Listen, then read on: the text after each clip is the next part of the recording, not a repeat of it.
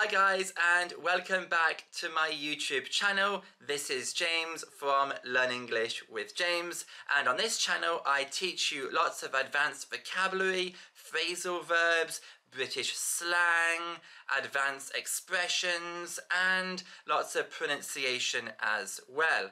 So don't forget to subscribe to my channel if you haven't already, and turn on that bell so you don't miss any future lessons, okay? So in this lesson you are going to learn some expressions instead of saying I'm busy.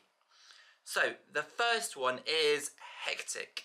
Hectic. So if your day or if something is hectic, it means that you're really busy. It's a mistake to say I am hectic.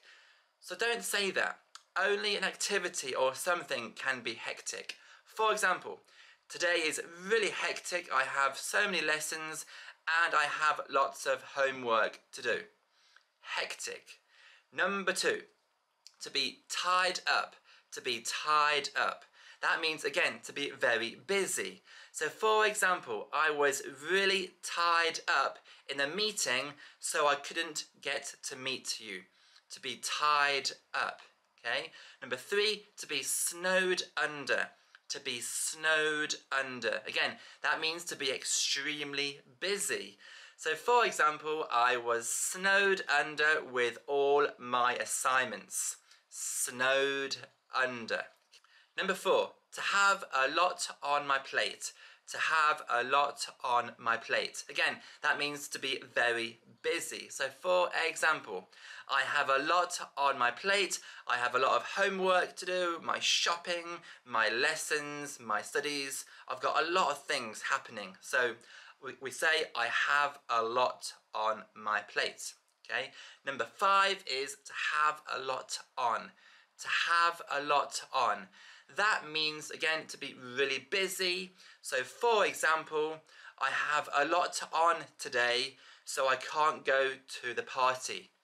I have a lot on. And finally, number six is to be swamped. To be swamped. So if you're swamped, it means you're very busy. So for example, I have got to do the washing, the cleaning, I've got to see my friends, I've got to do the holiday, my lessons, my studies. I am swamped. I've got loads of things to do. I'm swamped, okay? So these are some really advanced expressions that you can use instead of saying I'm busy. So let's just wrap it up. Number one, again, hectic, hectic. To be snowed under, to be snowed under. To be tied up, to be tied up. To be swamped, to be swamped. To have a lot on, to have a lot on. To have a lot on your plate, to have a lot on your plate. So, I hope these expressions have been very useful to you, and I hope now you can now use these in your daily English. So guys, thank you for watching, and don't forget you can follow me on Instagram. I post daily video lessons to help you improve your English. So come and follow me on Instagram at Learn English with James.